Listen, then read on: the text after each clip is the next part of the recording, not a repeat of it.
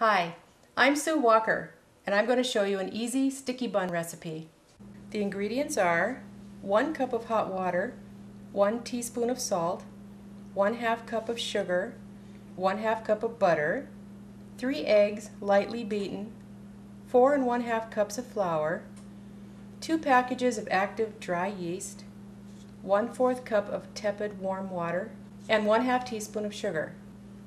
And for the filling, you will need 1/2 cup of brown sugar, 1/2 cup of white sugar, 1 tablespoon of cinnamon, and 1/2 cup of soft butter.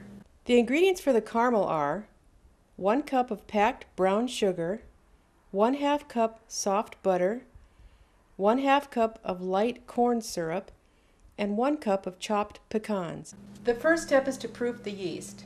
So take your yeast and pour it into 1/4 cup of tepid water and 1 teaspoon of sugar and mix it. Pour the hot water into a large mixing bowl, and to the hot water add the salt, the butter, and the sugar, and mix it together. Let this mixture sit until the butter is melted, and then let it cool. Now we can add the eggs and the yeast. Mix in the flour until completely mixed in. The dough will be very sticky.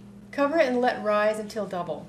After the dough has risen, punch it down with your hand, cover it with a towel, and place in the refrigerator for a few hours.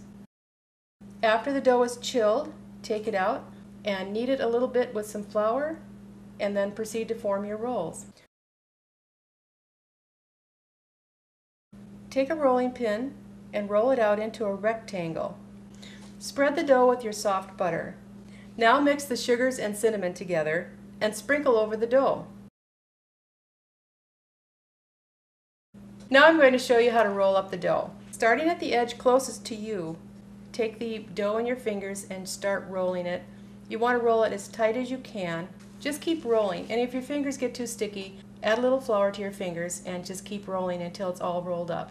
To cut the individual rolls, take a long piece of thread, slide it underneath the roll, and cut your rolls into 1.5 to 2 inch thick slices.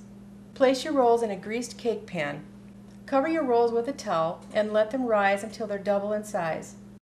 Mix the brown sugar, butter, and syrup together and pour into the bottom of a 13 by 9 cake pan. Then sprinkle this with your pecans. Bake at 350 degrees for 25 to 30 minutes. After you take the caramel rolls out of the oven, let them sit for about 5 minutes. Then you're going to want to take a larger pan and invert your caramel rolls onto this pan. Let it sit for a few minutes to let the caramel sort of seep out. Take your cake pan off and you're ready to eat.